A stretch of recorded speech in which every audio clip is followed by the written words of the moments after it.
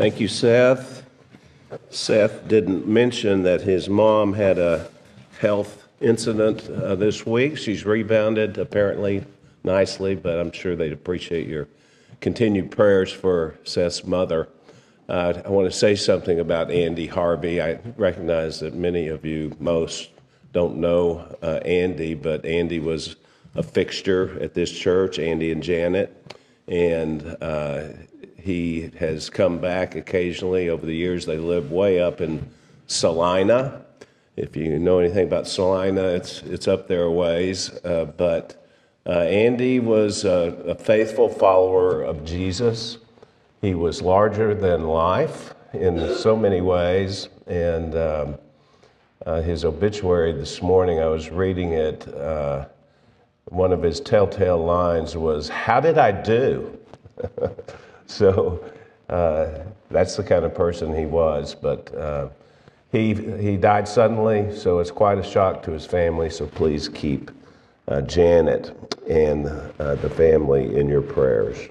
Well, the passage I've chosen for our reading and consideration this morning is found in Luke chapter 16, beginning in verse 19. So if you'd take your Bibles and turn to Luke 16. We'll begin reading in verse 19. It's the story of the rich man and Lazarus, a story I'm quite sure most of you are familiar with, and so an opportunity to think anew about its primary message, and also I hope to understand the circumstances which led to the Lord relating the story. We've been studying the Gospel of Luke in the adult Sunday school class, and so those who attend that class are aware of the occasion that led up to this moment. Jesus has been primarily addressing the notorious Pharisee leaders, specifically in this context, about their disgraceful attitude toward wealth and the love of money. He has not condemned wealth per se, but rather encouraged the proper attitude toward it. He had referred to it in the verses above our passage in the parable of the unrighteous steward, urging in the 9th verse, a difficult verse, but urging there that people ought to use the wealth of this world, what he calls worldly wealth, in generous ways, so that they'll make friends with their money, and with these people who will one day welcome, Jesus said, them into the eternal dwellings. But because the Pharisees were lovers of money, as you see in verse 14, they only scoffed at Jesus. So now the Lord turns in verse 19 to this story conveying how perilous that attitude will prove. So let's read it together. Now there was a rich man, and he habitually dressed in purple and fine linen, joyously living in splendor every day. And a poor man named Lazarus was laid at his gate, covered with sores, and longing to be fed with the crumbs which were falling from the rich man's table. Besides, even the dogs were coming and licking his sores. Now the poor man died and was carried away by the angels to Abraham's bosom. And the rich man also died and was buried. In Hades he lifted up his eyes, being in torment, and saw Abraham far away and Lazarus in his bosom. And he cried out and said, "Father Abraham, have mercy on me, and send Lazarus so that he may dip the tip of his finger in water and cool off my tongue, for I am in agony in this flame."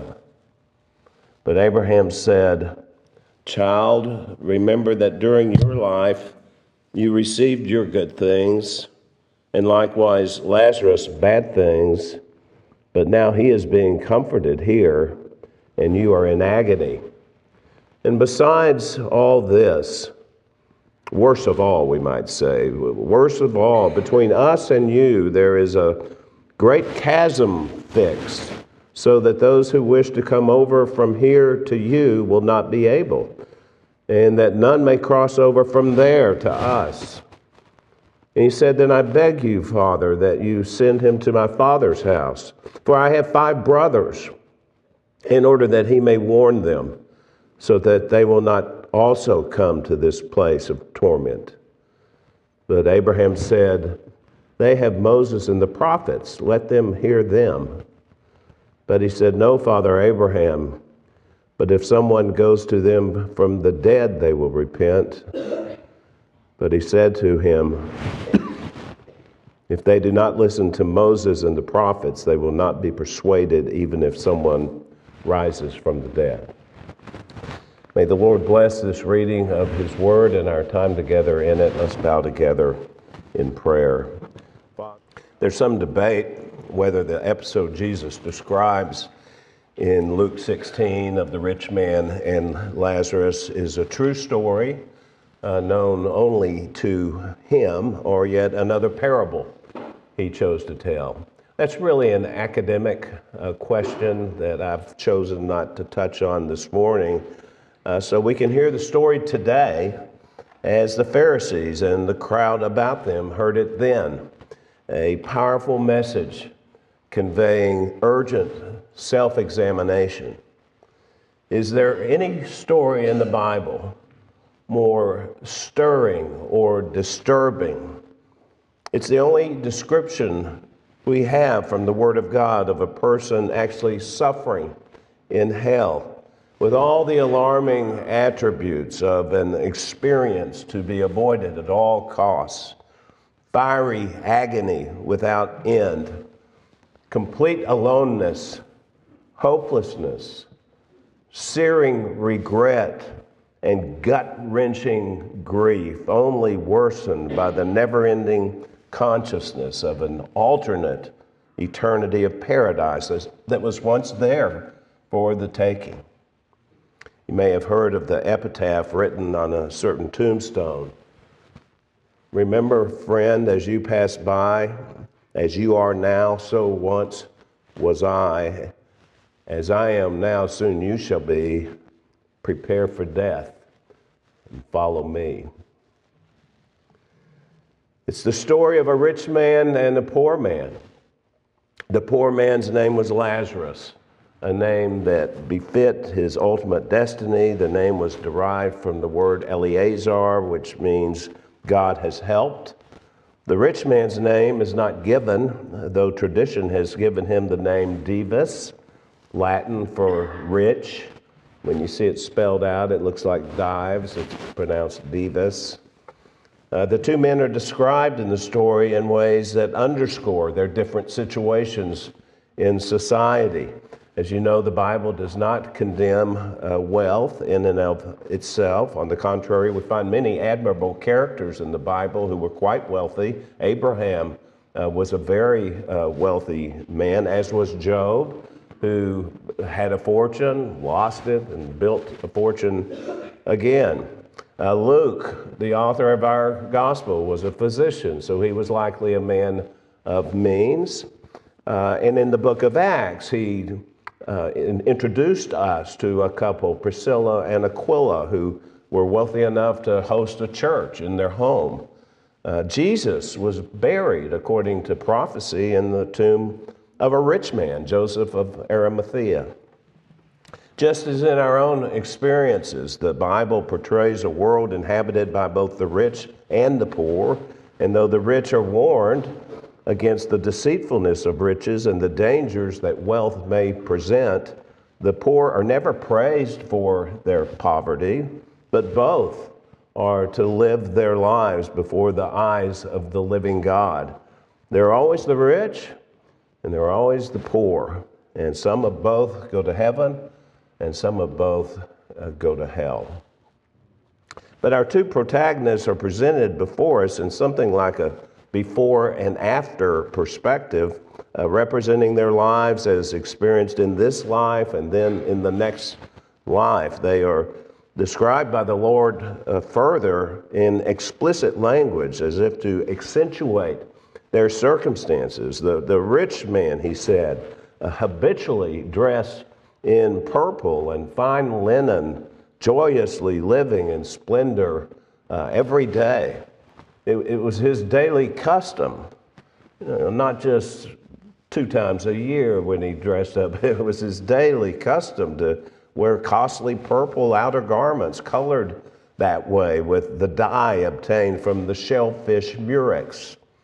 His undergarments, I won't go into detail, but they were also the best that money could buy, made of the finest linens. No Calvin Klein for this man. He had the very best.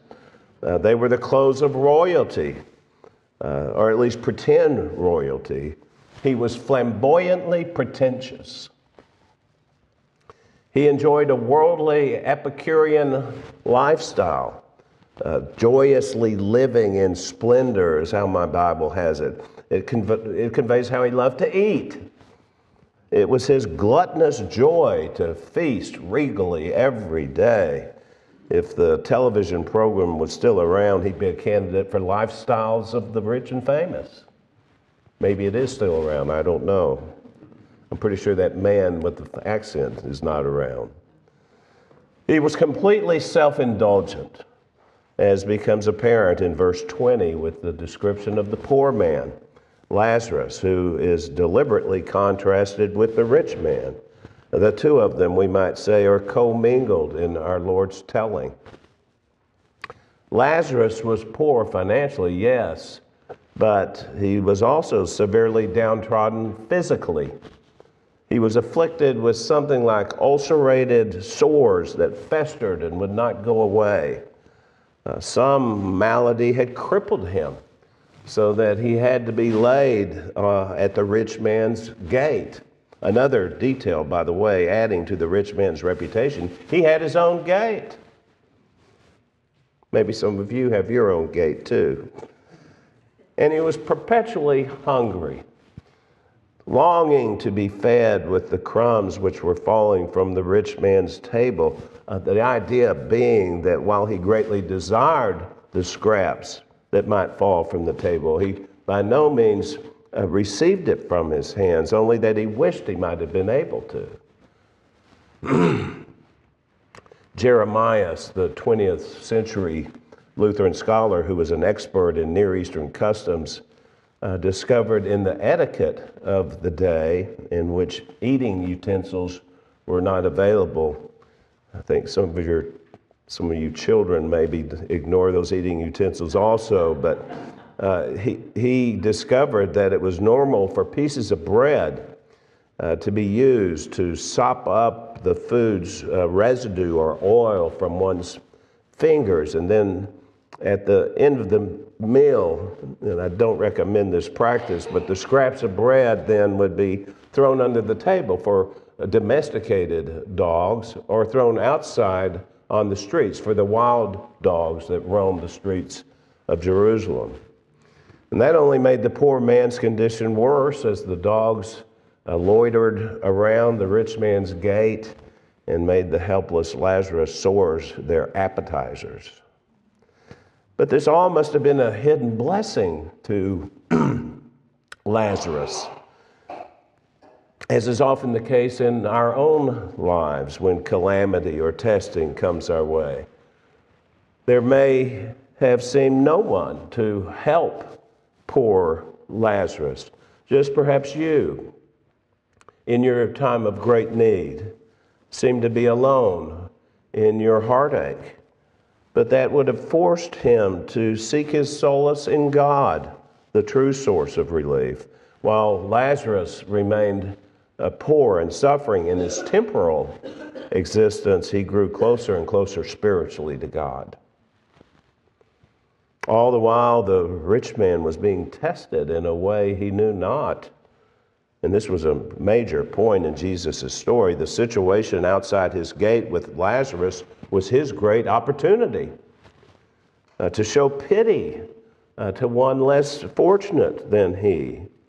Only he had no vision for it, so preoccupied was he with pursuing his own pleasures. The rich man could have insisted the scraps be swept up and taken outside to this poor man. We find out later he knew his name. He knew it was Lazarus out there. passing by him daily as he went about his business, in compassion, doing the very least he could have done, but he couldn't even do that, for the thought never interfered with his self-indulgent pleasures. Rich man, poor man. That's a dichotomy that has stood since the beginning of time.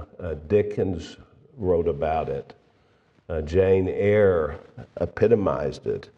The greatest minds have made that enormous divide the object of their deepest study. Why, even the icons of rock and roll found a way to make it their lead-in. Once upon a time, you dressed so fine, threw the bums a dime, didn't you? Beavis wouldn't even throw the poor man a dime. He was invisible to him. The Apostle John warned the readers of his first epistle in 1 John 3:17, whoever has the world's goods and sees his brother in need and closes his heart against him, how does the love of God abide in him? And James echoed the sentiment in his epistle in James 2:15. What good is a person's so-called faith, he asked, if he sees a brother or sister in desperate need, yet has only empty words to give and not actually the food and clothing that will nourish and warm them? The Pharisees, listening to Jesus, had a faith, but it was an empty faith.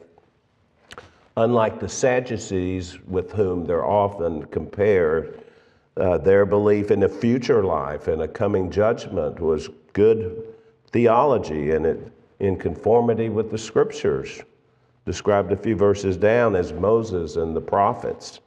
But they ignored their professed beliefs, the Pharisees did, and poured their energies instead into increasing their wealth. Jesus was only this far into his story when they realized it was aimed at them again. He had just told them in verse 15 of our chapter, look there, you are those, he said, who justify yourselves in the sight of men, but God knows your hearts. For that which is highly esteemed among men is detestable in the sight of God.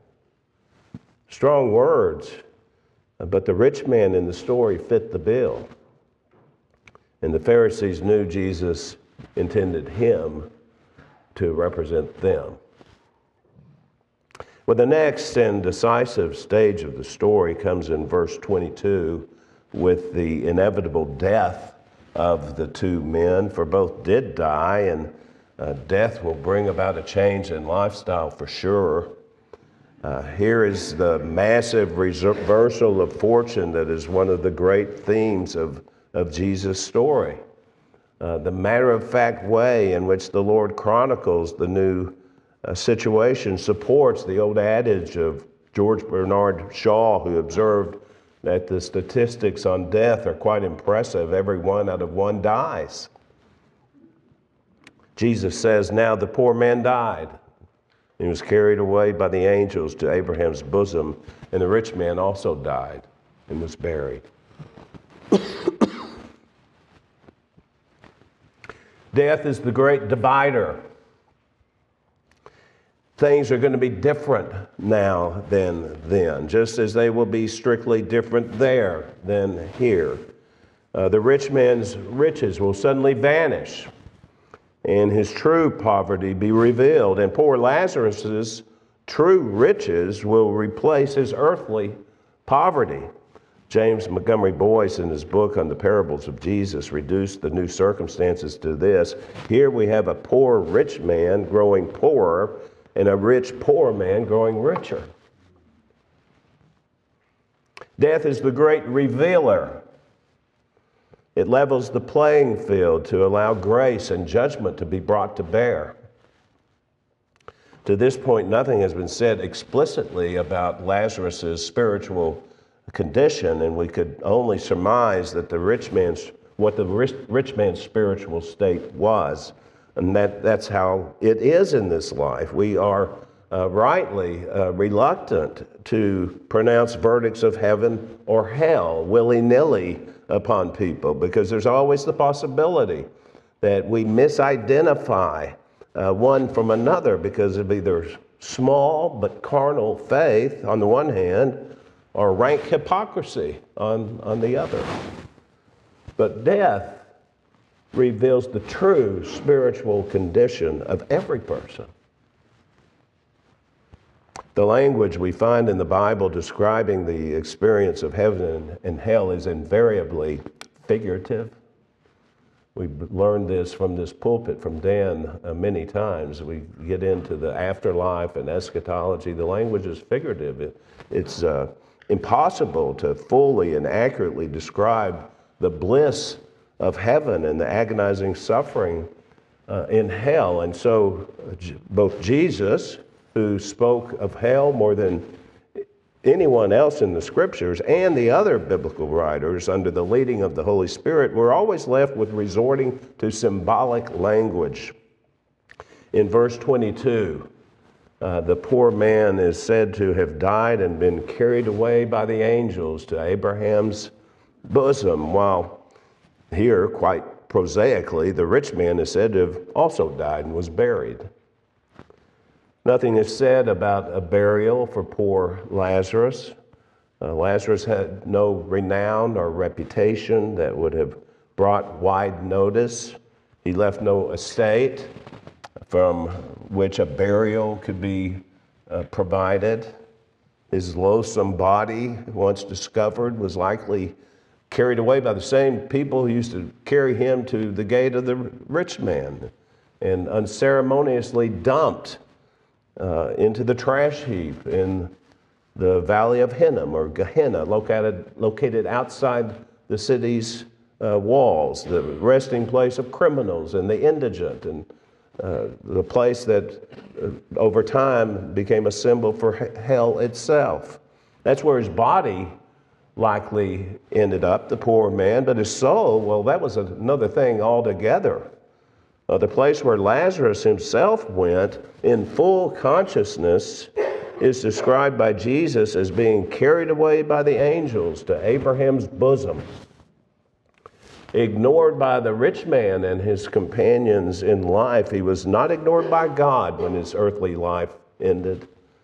Rather, he was lovingly transported by God's emissaries into the comforting place at the side of Abraham in paradise, like the place of honor at a heavenly banquet, where he began his stint in eternity at rest, serene, and eating his fill at the messianic table. The image is of the loving and divine care of God lavished upon him. But about the rich man, the Lord simply noted that he died and was buried. Perhaps there was a grand funeral for him. Some speculate that that would have been the case, because that is the way of the world, isn't it? To mark with fanfare the departure from our world of someone deemed very important. But that's for those left behind, isn't it? We go to these funerals, we go to these services, it's meant for us, not for the person who has died. We're soon reminded of that. But at this point, I think it's possible that the Lord paused and let that last clause hang in the air. He died and he was buried. Verse 22, it's a short verse, but it contains a meaningful contrast, to borrow a phrase. One person dies and no burial is mentioned, but we're told of the continuation of his life. The other man receives a burial, but nothing is said about his soul. Until Jesus continues in verse 23, in Hades, this once rich man lifted up his eyes, being in torment, and saw Abraham far away and Lazarus in his bosom. we could conduct a word study on that descriptive Greek term, Hades. I won't take the time, but the important thing to know is that while it was used generally for the abode of the dead, and in the Septuagint, the Greek translation of the Old Testament, specifically to translate the Hebrew Sheol, a word describing the realm of the dead, including both the wicked and the righteous, in the New Testament, it was always used for the place where the wicked dwelt prior to their final judgment. In the New Testament, there are no believers in Hades. So we'd be wise to consider Hades here in verse 22 as hell, in contrast to heaven. The Lord had already used it that way in Luke's 10th chapter, Luke chapter 10, verse 15. You'll remember this without looking it up. He condemned the city of Capernaum by saying they would not be exalted to heaven, but you'll be brought down to Hades. What a shock it must be for the souls of men and women who have lived their lives in the mistaken belief that there are no consequences to their sin and the refusal to accept the free offer of forgiveness of sin and eternity in the bliss of heaven provided for all sinners in the life and sacrificial death of Jesus Christ. The offer is free and available by faith alone in Him and in His finished work. It was only now that the rich man suddenly learned of what true riches and true poverty consist. The riches are to be found ultimately in God and in God alone. What a shock to find himself now in hell. It was surely a shock to the Pharisees as well, as they continued to listen. It was the common belief at the time that wealth was a sure sign of God's blessing. So to hear this sudden twist in the story in which the wealthy man ended up in hell while the poor, insignificant man received the blessings of God in heaven would have jolted their sense of prideful complacency. Several years ago, Dr. Johnson was speaking here.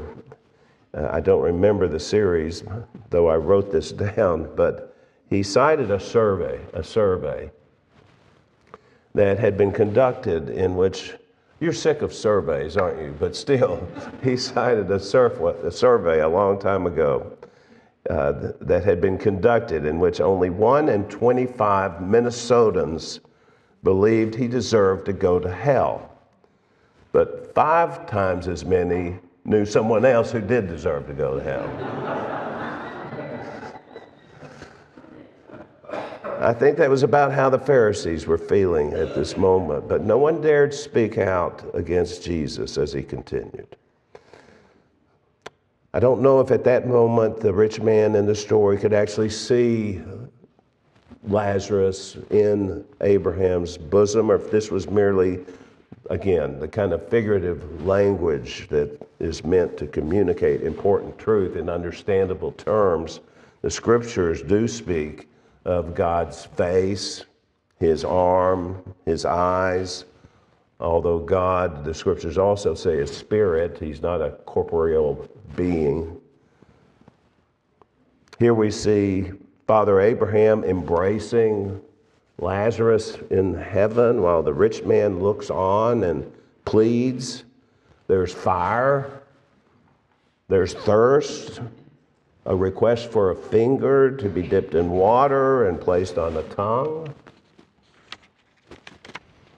Literal or not, the story means at the very least that when one dies, he is aware of both heaven and hell, and he knows there is an impassable gulf between the two. And if he is in hell, he will fervently desire to reverse course then and instead be in heaven.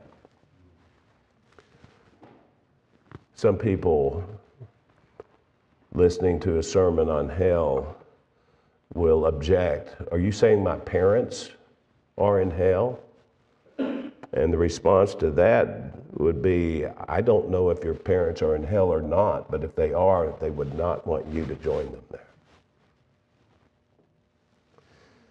So having seen the ecstasy, now arrives the sad agony as the rich man cries out in verse 24, Father Abraham, have mercy on me and send Lazarus so that he may dip the tip of his finger in water and cool off my tongue, for I am in agony in this flame. Everything is different now. But in a strangely sad way, the rich man is unchanged. He who had never shown mercy himself when he had opportunity now pleads for mercy. But it's mercy for himself. It's still in his own interest. And his attitude toward Lazarus is unchanged. Now he notices him at least, but only as a servant boy who imagines he can commandeer to leave his place of repose to run errands for him. He imagines himself on a completely different level. Father Abraham, show a little mercy here. Look, Lazarus is handy. Send him to do me a favor.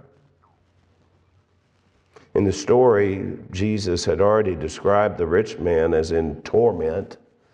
That word doesn't need a lot of explanation, I'm afraid, but three circumstances must have accentuated the torment. One, the fact that he likely instantly recognized it was a torment he would endure forever, for he never asked that it be taken away, only that he received some minor relief. Secondly, that he was able to vividly see Lazarus and realize the blessed state that he was in. And lastly, that he knew he was to face it absolutely alone. Now, however, we learn even more. He is in agony in this flame.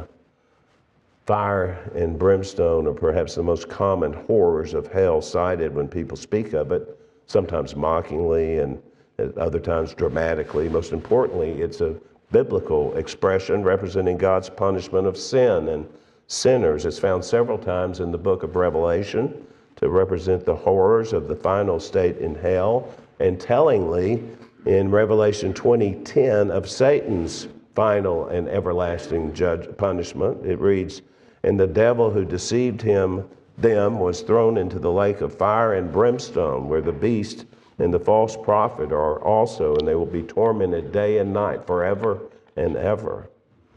No one enjoys speaking of the horrors of hell. I know I don't. But it is the plain teaching of the Word of God and part of His plan, and His plan is perfect. There have always been those who are so appalled by the idea that they simply choose to conjure ideas that will ease the horror. Annihilation, for example, is one. God's going to punish the wicked, but after a certain time, He'll simply annihilate them. I understand that sentiment. Maybe you do too. It eases the horror of thinking about hell, but the scriptures don't support it. Some of you have been reading through the Bible this year, and it wasn't too long ago you read the last chapter of the 66 books of the prophet Isaiah, and the last verse says, then they will go forth and look on the corpses of the men who have transgressed against me, for their worm will not die, and their fire will not be quenched, and they will be an abhorrence to all mankind. The story of Lazarus and the rich man is an illustration of why it's so important to heed God's word now, while you have the opportunity. And that's really the essence of Abraham's mournful response to the rich man in verses 25 and 26. I've entitled them in my outline, Then and Now, Here and There. Abraham said, child, remember that during your life you received your good things, and likewise Lazarus bad things, but now he's being comforted here, and you are in agony. And besides all this, between us and you, there is a great chasm fixed, so that those who wish to come over from here to you will not be able, and that none may cross over from there to us. The chasm pictures for us the utter and unchangeable finality of the decisions the rich man had made. and the consequences for him, with absolutely no possibility of change. The chasm is fixed, is how Abraham puts it.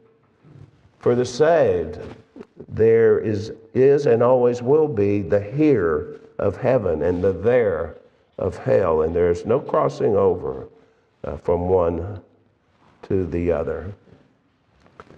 What a terrible irony. Good things. They may have seemed good at the time, but in this new environment, they had to have seemed revolting. Abraham knows the truth and he wields it subtly. They were your good things, your good things. They were what the rich man had chosen in life. What were they? They were the things that made him comfortable then, the possessions that made him proud then, the worldly prestige he accumulated then. They were all his good things, but as it turned out, and as he had been warned, they were all ephemeral, like a spray mist that vanishes in the air, and now they were useless to him. Lazarus had not possessed such good things. He had bad things, and it's important to notice that Abraham doesn't say it was his bad things. They were his lot in life, the providences God gave him then and there, but now here he was being comforted. The application is obvious. W.G.T. Shedd, the great Presbyterian theologian, summarized it this way: no man can have his good things, his chief pleasures, in both worlds. There is no alchemy that can amalgamate substances that refuse to mix. No man has ever yet succeeded, no man ever will succeed in securing both the pleasures of sin and the pleasures of holiness, in living the life of Dives and then going to the bosom of Abraham. And that doesn't mean, and we've made the point already, that there are not material blessings to be had in this world. God does allow an allotment for some. Lewis talked about pleasant ends along the way, but we must not confuse them for home. So every person must make his choice, Shedd went on to say, whether he will have his good things now or hereafter. Every person is making his choice. The heart is now set either upon God or upon the world, and it's the duty and the wisdom of every person to let this world go and seek his good things in the hereafter. Because the two destinies are irreversible. What Lazarus was temporally, Abraham explained gently, you are eternally miserable. And now we come to the living and the Word of God, the final verses. That's the content. The story has traveled from the living to the dead in the next world, but now the rich man's thoughts return to the land of the living. He's got 5 brothers who are still alive, and so for the first time he shows some interest on someone other than himself. So he begs Abraham to send Lazarus now to them. See, there's no sanctification in hell. He's still got the same attitude to Lazarus as he did before. He's his errand boy. But he desires that Lazarus go back. Of course he wants him to go back. Leave the comfort he had never known before so that he could go to the rich man's brothers and warn them against their current course of living. His thinking is that if they can just be told by a supernatural appearance from the dead that their present way of life will result in the kind of torment that he's enduring, they'll reform their ways. Perhaps he also felt he'd been treated unfairly himself because he didn't have such a thing happen to him. But Abraham responds in verse 29, they have Moses and the prophets, let them hear them. Abraham was referencing the entire corpus of Scripture when he said Moses and the prophets. The Scriptures are sufficient to guide one's conduct and to reveal the path to the kind of relationship with God that Lazarus obviously had embraced. They were full. The Scriptures, well, you know this. The Scriptures were full of admonitions from God, warning against the attitude and the conduct of the rich man. Micah 6:8. is only one, but it's noteworthy, and you know it, so I chose it. He has told you, O man. He has told you what is good. And what does the Lord require of you but to do justice and to love kindness and to walk humbly with your God? Of course, there are many, many other verses, but here, the rich man, this is very interesting. The rich man knows from personal experience how he himself had responded to such admonitions, and he knew too his family. He knew that the rest of his family did not take seriously what the scriptures said. Something more is needed, he insists in verse 30, like a visitor from the dead. But Abraham refuses his request. Do you know why? Because it won't work. By the time Luke wrote his gospel, his readers, we're his readers today, but he had early readers. By the time he wrote his gospel, they would have known that.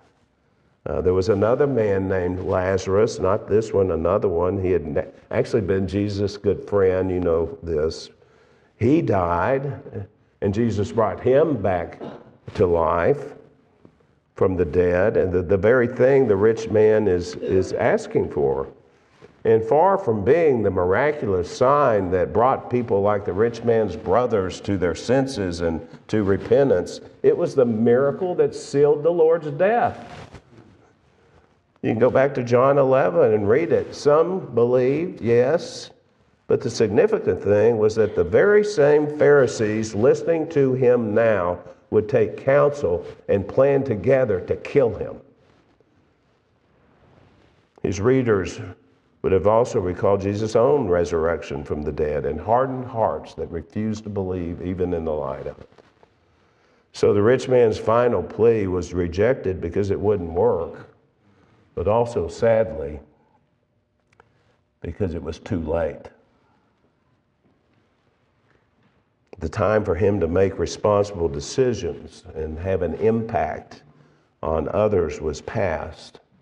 His good things in life had so distracted him. He left no room, no time for the primary things, the glory of God and the state of his soul.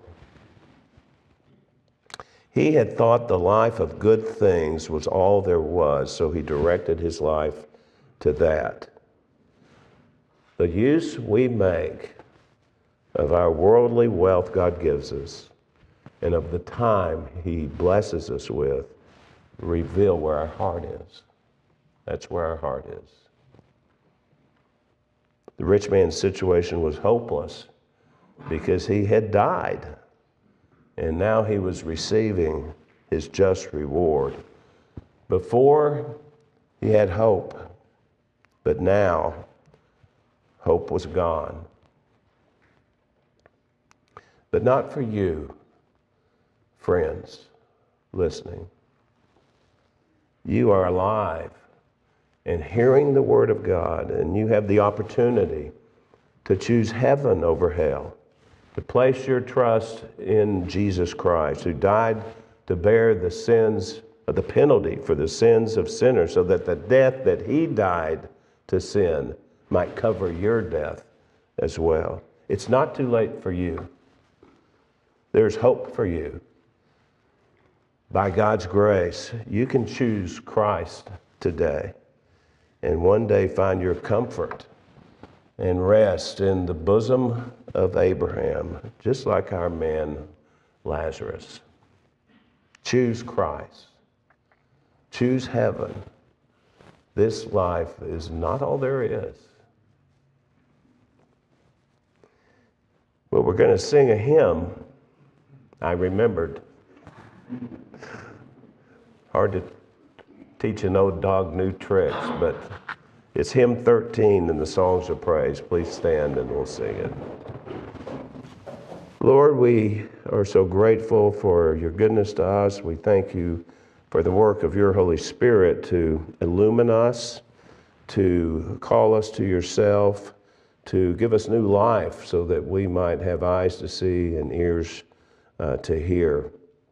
And Lord, we are mindful that There are two types of people in the world, those whose hearts you open and those who remain in their sin and will not bow their knee to you. And we pray for them that they will heed the promptings of your Spirit to listen to the Scriptures and find healing, find the promise of forgiveness and eternal life in Christ. Now to him who is able to do more abundantly beyond all that we ask or think, according to the power that works within us, to him be the glory in the church and in Christ Jesus to all generations, forever and ever. Amen.